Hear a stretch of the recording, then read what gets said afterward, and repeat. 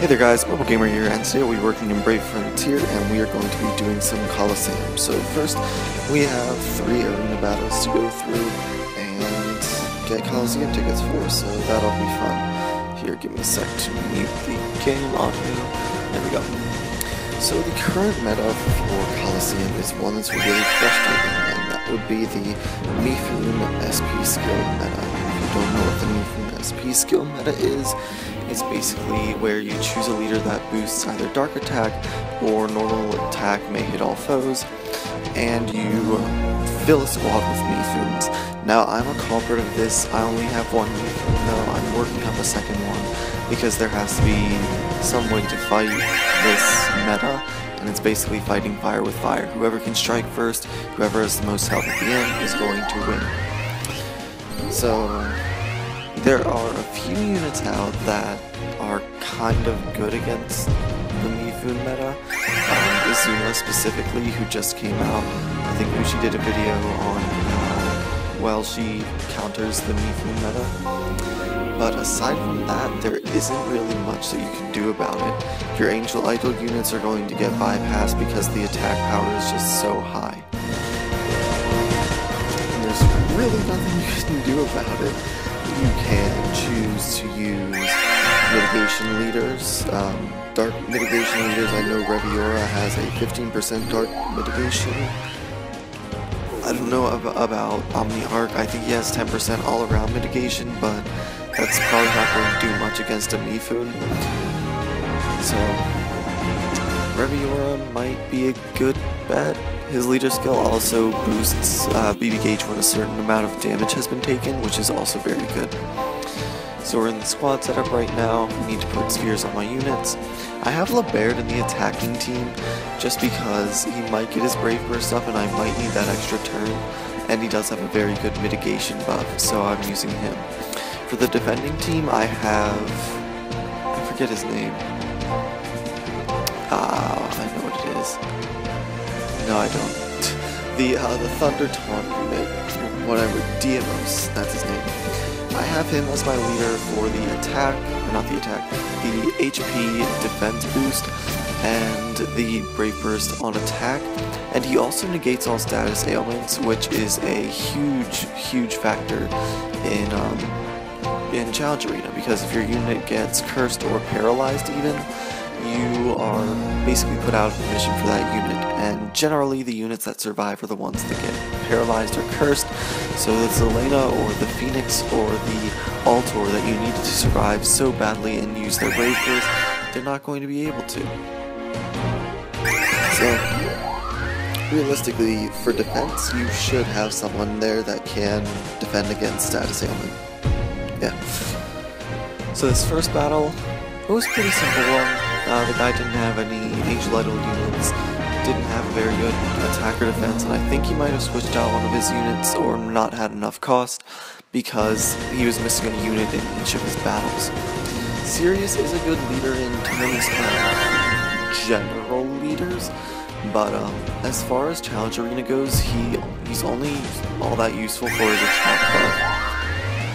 And like the BB attack, sure, it can be helpful, but at the same time, you have to think about the defense section, I guess, the defense battle. You have to think about how much of a detriment you're putting on your units by using a damage buffing hero instead of someone who can give them a little bit of mitigation to survive that first turn. So we got through that one, got a few points. I think it's this next one that's particularly painful. Let's see who the leader is. Oh yeah, yep. So here is a prime example of the Mifune meta. You have a unit, Magris, who buffs Dark Attack, and then you have 3 Mifunes in the squad. Thank God I got 2 of them down, because if I didn't, I probably would not have survived this first round. So generally you'll also see them put in a Selena or a Phoenix or someone else who has an Angel Idol buff, and that's just in case that their Mifunes don't work out. You might think that, oh, one Selena, what's that going to do? But the majority of the battles that you win with Angel Idol buffer units, it's probably just going to be Selena standing. You'll see later on in the video. And I got super lucky here that the Mifune's didn't, the Mifune's normal attack on all foes didn't proc. And I got super unlucky because, well, you'll see. So, Selena didn't use her Brave Burst, Altor didn't use his Brave Burst, and now it's free reign on my units who don't have their Angel Idol buffs anymore. So, needless to say, we did lose this one. You can generally tell whether or not you're going to win or lose a battle immediately in it. You'll never know exactly if you'll win, but you can tell if you're going to lose. So, you know, that's why that give up button is there. We're going in third battle against an Avani leader. Avani leaders are pretty scary, especially with the Mifunes, because that means if the Mifune procs, he also gets a ton of battle crystals for his team, and that is scary, because you don't want that for the team. Right there we cursed Miku, thank god. And Mifune procced against Selena's, what's it called, Angel Idol buff, so that was immediately wiped. Good for us. First battle, all enemies down, full HP, what could go wrong? Well, that could go wrong. So their Mifune procced, their Avani leader gave him higher hit count too, so they get full Brave Burst, but they didn't do as much damage as we did in that first round. Each of us had 500% HP left, but I did more damage, so I won the battle. So sometimes the Mifune squad can be a blessing and a curse. I think this next battle is also kind of rough. This next battle is very rough, I think. So something else you'll see is E's leaders.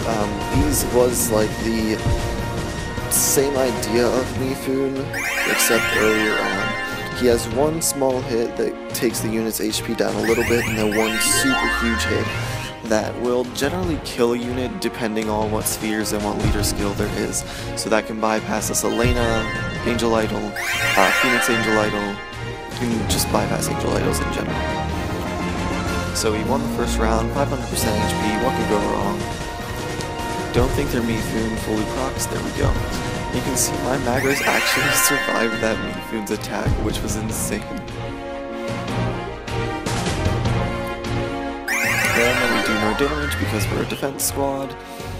But here we get Altor and Selena, I think almost entirely up for both of them. And Selena uses her attack, saves the day. And this was a very... This was insane. Because if Ease had chosen to beat up Selena, we might not have won. And there we go, Selena standing on top. As I said before, sometimes it's just the Selena left.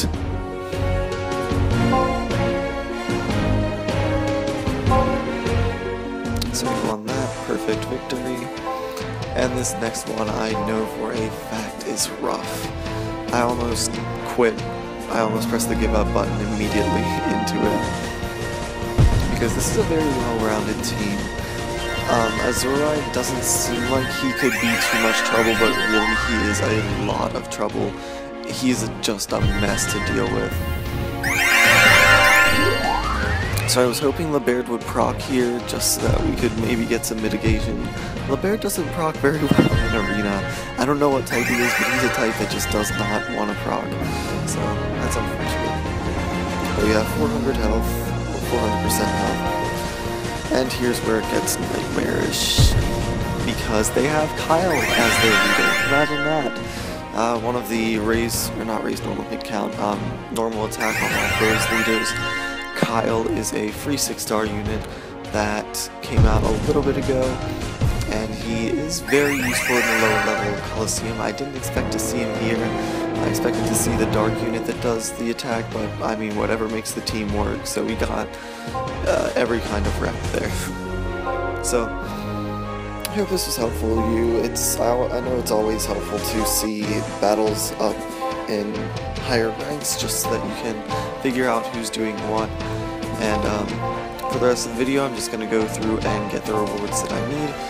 And other than that, I hope you guys have super good luck in Colosseum. Hope you don't run into too many Mifune teams, and if you do, I hope you win. Other than that, Mobile Gamer out. See you next video. Bye-bye.